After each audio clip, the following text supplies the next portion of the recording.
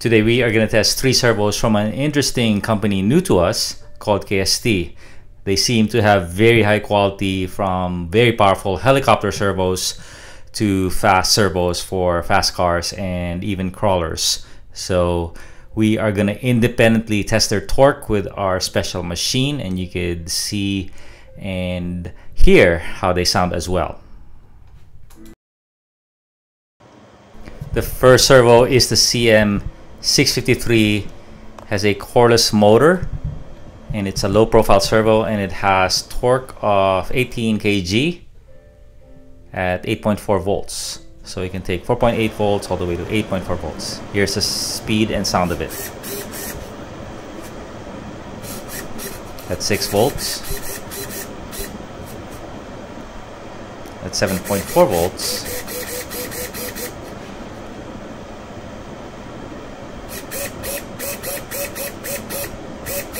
And at 8.4 volts. So here is our torque test at 8.4 volts.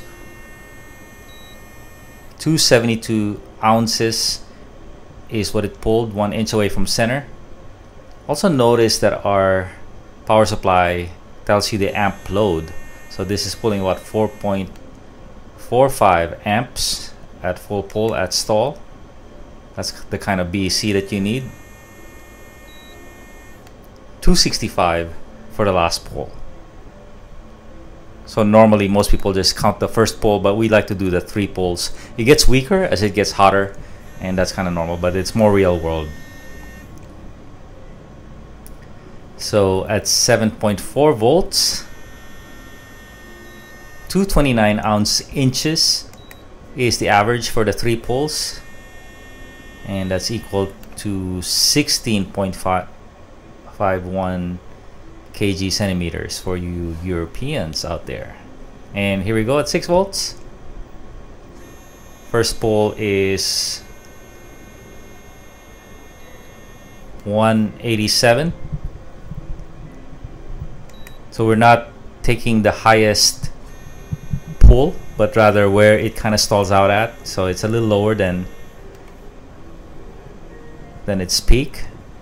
So the average is 181 inches or 13 kg. So sweet little drift car or small crawler application. So there are the results: 19.23 at 8.4 volts. And since they claim 18 kg, this beats claim, which is super cool. Next servo is the KST X20 3012. Not the best name, but it's claiming 35 kg at 8.4 volts. Brushless, very high-end servo. Fast as well. So these servos are strong, but also they are fast. So they're not, they could use them for crawlers, but you know, they're great for bashers as well, helicopters as well. So here's the first couple pulls: 431, 428. So it averages out to 430 inches or 30.9 kg centimeters. So we are able to adjust the voltage. The voltage really is what your ESC puts out. The load of this guy is about 4.5 amps. So at 7.4 volts, 398 inches or 28.65 kg centimeters. And finally, the last test is at 6 volts. And we're not giving the servo a rest either. There's just a little fan on it. So very tough on the servo, but hey, why not, huh? 326 inches or 23.47 kg cm is the result on 6 volts. So pretty cool performer, nice construction on this guy. And the final tally is about 31 kg.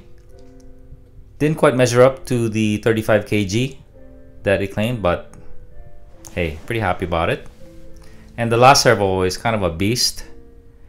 because what is it claiming? A lot, but really it's so fast, 0.07 seconds to do 60 degrees of throw. Look at that. So you put this on your X Max or your high-speed car, this thing is gonna fly. 0.07, you just don't see that kind of speed. So here it is. Here are the pulls. 643.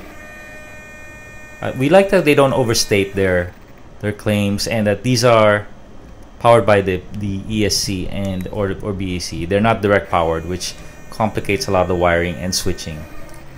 So the tally on this is 645 ounce inches or 46 kg. At 7.4, a little less, and we didn't give this thing a break. It didn't get too hot. Very cool. So it's a consistent performer. 552 ounce inches or 39.74 is the result at a 7.4 volt input. So the Hobby Wing 1080s, they can do this. Notice though that the load is pretty high. 6.5 amps is what it wants from the BEC or ESC. And finally at 6 volts, let's see, let's look at the amp load as well. There's a lower number on the left. Pulls a 5.5 amp load,